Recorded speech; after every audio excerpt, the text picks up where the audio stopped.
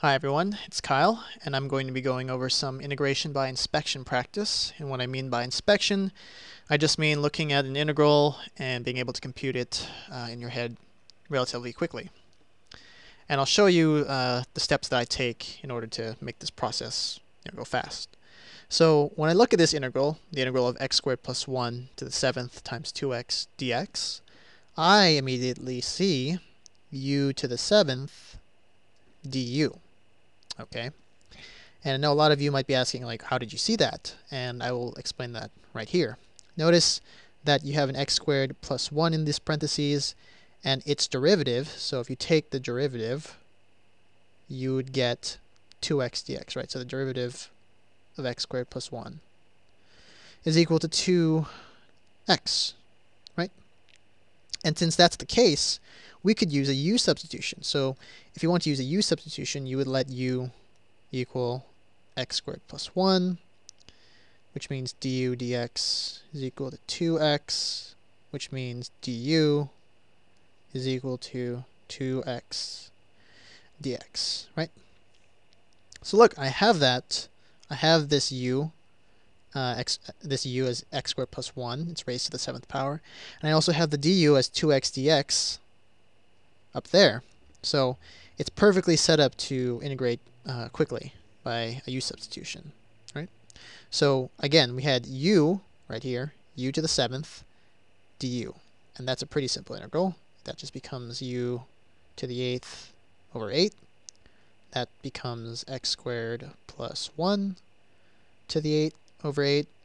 And of course, if you ever want to check your answer, you just have to take the derivative of the result you got. So if I want to check x squared plus 1 to the 8 over 8, I just take its derivative.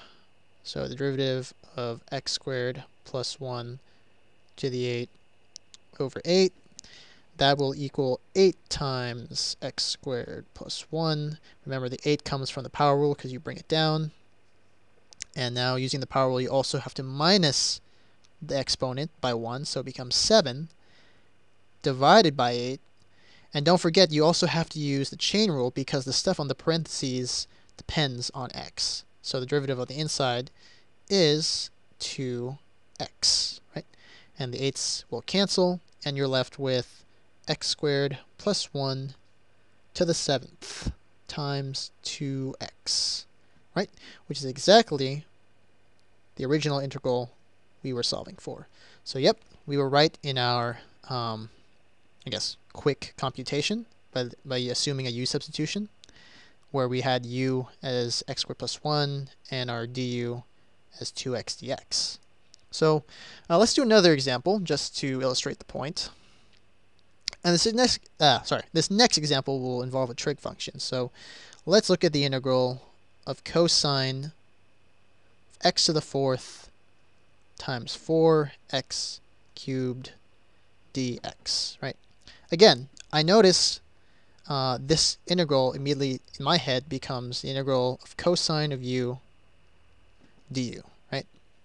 And I can see that because notice we have this x to the 4th here, and the derivative of x to the 4th is just going to equal 4x cubed, which, what do you know, we have right there.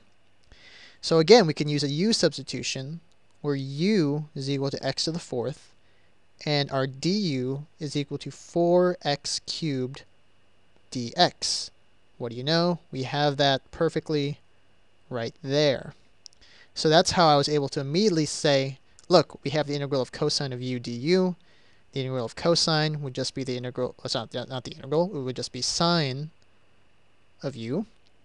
U in this case being x to the 4th.